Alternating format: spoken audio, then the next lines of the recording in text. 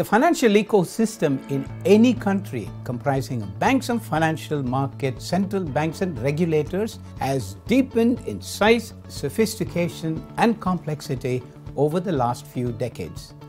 The benefits of such a sophisticated financial ecosystem are real and visible in most countries around the world. However, the risks associated with the increasingly complex financial products and instruments, including a plethora of risk transfer instruments offered by banks and financial market entities, have resulted in several unintended consequences. They've also been the subject of abuse, failures, and economic distress in several countries, with a contagion effect on the rest of the world, as we witnessed in the global financial crisis of 2008. Hello, my name is P.C. Narayan. I've been with the Indian Institute of Management, Bangalore for the last 14 years, engaged in teaching, research and consulting primarily in the area of banking and finance. In this professional certificate program titled Risk Management in Banking and Financial Markets, we will first look at the structure and role of banks and financial intermediaries, the underlying theories and practices, as well as the risks embedded in banking and financial intermediation, as well as regulation and monetary policy and the Basel guidelines on capital adequacy. Thereafter, we will study at length each of the financial markets, money markets, debt markets, equity stock markets, foreign exchange markets, venture capital and private equity markets, and so on.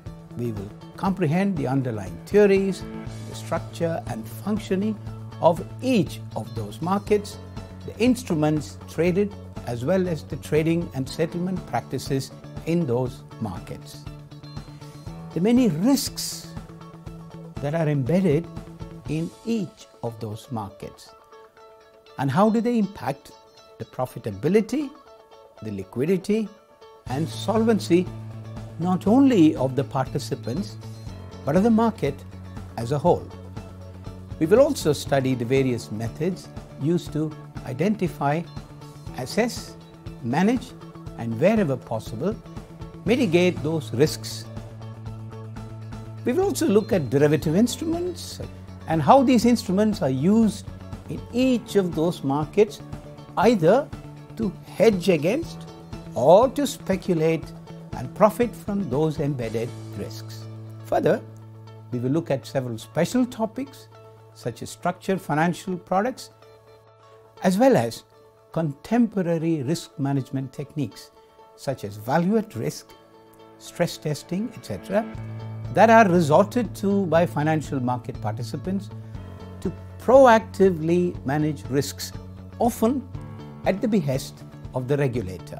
We will also critically examine the Basel guidelines on capital adequacy that was intended to ensure the stability of the financial system in every country, and evaluate to what extent have the Basel guidelines actually achieved those objectives.